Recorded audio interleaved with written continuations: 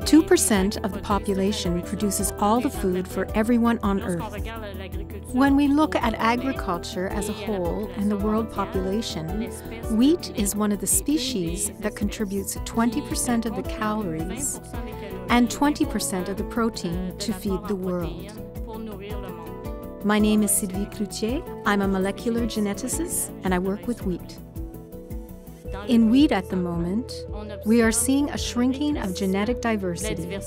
About 100 years ago, 100 or 150 years ago, we started doing genetic improvement. At first, farmers went into the fields and selected the plants that looked the best, and so on. In doing so, we often select for the things we want, but the things we want are the things we want today, now, in the environment. And sometimes we left behind genes that would be very useful, but that we no longer have within the species. So, my role is to go back to these wild species and to look for the genetic diversity that is thought to be lost, and to bring it back within the wheat species to help improve it.